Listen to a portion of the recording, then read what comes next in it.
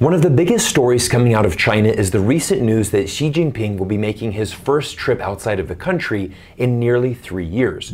The world has been waiting to see where President Xi's first foreign visit would be, and if he indeed chooses Saudi Arabia, this would send a massive signal to the world. Of course, Saudi Arabia's largest trading partner is the United States, and Saudi Arabia exports its most precious commodity, crude oil, exclusively in US dollars. But President Xi and China have bigger plans with Saudi Arabia, and we could be seeing the beginning of a major decline in the United States dollar as a global reserve currency. Let's break it all down in today's video. Brazil, Russia, India, China, and South Africa, together they are known as the BRICS nations, and this important network of developing countries comprises around 23% of the global economy. They share 25% of global investment, 18% of global trade in goods, and in 2021 recorded $8.55 trillion in merchandise trade, up 33.5% from the previous year. These economies are growing, and now China has proposed a free trade bloc among the BRICS nations in a bid to further enhance economic ties. Given their strong position in the global economy, the BRICS nations are now looking to develop a parallel system to counter US dollar hegemony. And guess what technology will be at the center of this new global currency? Central bank digital currencies, CBDC, and it just so happens that China is the world leader in CBDC development. Now, of course, Western media has largely ignored this story, most likely because a change to the United States dollar hegemony is something that most media outlets would definitely not want to publicize and be shared around the world. But the US government has been irresponsible with this currency for far too long now. 80% of the US dollars in circulation have been printed within the last 24 months, causing inflation to rise to a historic 40-year high. In addition, countries around the world are frustrated with the United States government ability to control and manipulate countries by threatening sanctions and cutting them off from US dollar trade. BRICS nations are now looking to create a new basket-based reserve currency. Now, this story was covered by investment firm ING, with Russian President Vladimir Putin stating, "The issue of creating an international reserve currency based on a basket of currencies of our countries is being worked out." Together, the BRICS nations also issued a statement stating that they were working on setting up a joint payment network to cut reliance on the Western financial system. Now, one of the main reasons that Western media has largely ignored this story is that most analysts believe that BRICS is too small of a network and their impact on the world economy pales in comparison to the United States, Europe, and other Western allies. However, this is where US foreign policymakers often make the largest mistakes, by ignoring the power of smaller nations, most especially when they join together in a strong alliance. Yes, it's true, BRICS only represents 23% of the global economy, but they also represent 42% of the world's population. Let's not forget these countries also share rapidly growing economies, substantial military capabilities, and increasing political influence. But here is where things start to get very interesting. As reported in this article from Arab News last month, Saudi Arabia, Egypt, and Turkey are now all considering formally applying for membership in BRICS.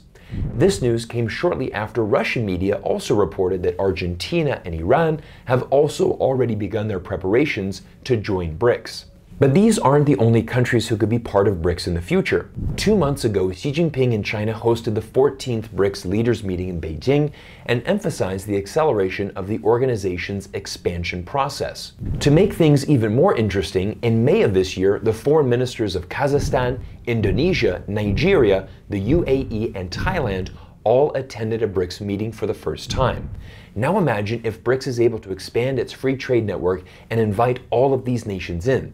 It would result in a free trade network of 15 countries spanning 4 continents around the world.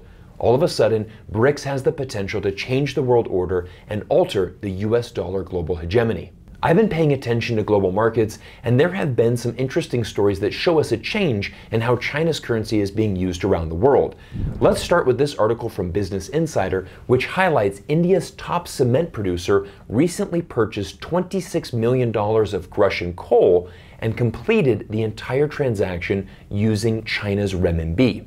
It prompted one Indian currency trader to state, "I have never heard an Indian entity paying in Chinese yuan for international trade in the last 25 years of my career.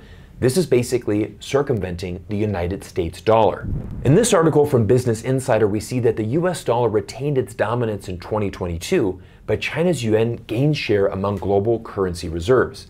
The key point from this article is that central banks around the world want to manage the risk of potential US sanctions. You see, the real risk of holding too much US dollar isn't the US dollar declining in value, but instead being sanctioned by the US government and not being able to use the US dollar that a country holds. This is why many central banks around the world want to reduce their US dollar holdings and would certainly be interested in this new global reserve currency that the BRICS nations are proposing. This graph from the Financial Times shows how the US dollar's role in central bank reserves has declined by 6 percentage points over the past 6 years. It might not sound like a lot, and don't get me wrong, the US dollar still holds a commanding lead as the global reserve currency. But again, the landscape of banking and currency reserves are slowly changing. Note this article from Bloomberg that shows the 1,000% increase the Chinese yuan and Russian ruble trading. In this graph, we can see the clear growth of currency trading between Russia and China since the start of the war in Ukraine. But China is smart. They know how to play this game well, and China is being very careful not to upset its trading partners and risk being sanctioned while also maintaining its relationship with Russia. But let's bring it back to Saudi Arabia and Xi Jinping's potential first visit outside of China in 3 years. China and Saudi Arabia have an incredibly close relationship, as bilateral trade between the two countries was $65 billion in 2020, 3 times more than the $19 billion between the US and Saudi Arabia in the same year. Xi's goal with traveling to Saudi Arabia will be to secure more deals with energy and food, but as the Wall Street Journal reported in March of this year, there is another major decision that could be made with this visit. Saudi Arabia is now considering selling oil to China using renminbi. China has been a close partner with Saudi Arabia and has implemented infrastructure projects in the country worth $40 billion between 2014 and 2019. Saudi Arabia is transforming its country through various infrastructure projects and is a key member of China's Belt and Road Initiative. Ahmed Al-Faraj, a Saudi professor of international relations, goes on to state, "The Xi Jinping visit will be a clear message that Saudi Arabia has strategic allies other than the United States of America, and that it is a strong country that cannot be overcome in the Middle East." Now, as we come to the conclusion of today's video, let me share with you my final thoughts on the United States dollar and its role in the global economy. For the foreseeable future, the United States dollar will be the major reserve currency, and this is unlikely to change. Instead, we are going to see more countries reduce their dollar dependence to avoid potential US sanctions. I think it's important to note that Saudi Arabia and other Gulf countries have their currencies pegged to the United States dollar. So their goal is not to replace the US dollar, but instead leverage their close relationship with China to send a clear message to the United States that Saudi Arabia has many options for global partnerships, most notably the United States' biggest strategic rival, China. With Xi Jinping set to make his first international visit to Saudi Arabia in 3 years, this sends a massive signal to the world that the future of our global economy will see significant changes. CITIC Securities, a leading Chinese investment bank, wrote in its mid-year outlook that sanctions have disrupted the global financial order, and they will accelerate de-dollarization. In this article from Bloomberg, we can see that China's central bank has signed swap agreements with 40 countries and regions worth nearly 4 trillion yuan. That's approximately 590 billion US dollars. Everyone, the global landscape is changing, and it's so important to keep track of these amazing events that are going on. As always, we're going to be continuing to report on China and our global markets and everything that's happening in this world. But now it's time to hear from you. Would you like to see the renminbi play a larger role in the world economy, or would you prefer to see the United States continue its dollar dominance? Let me know in the comment section below, and thank you for making it to this point in the video.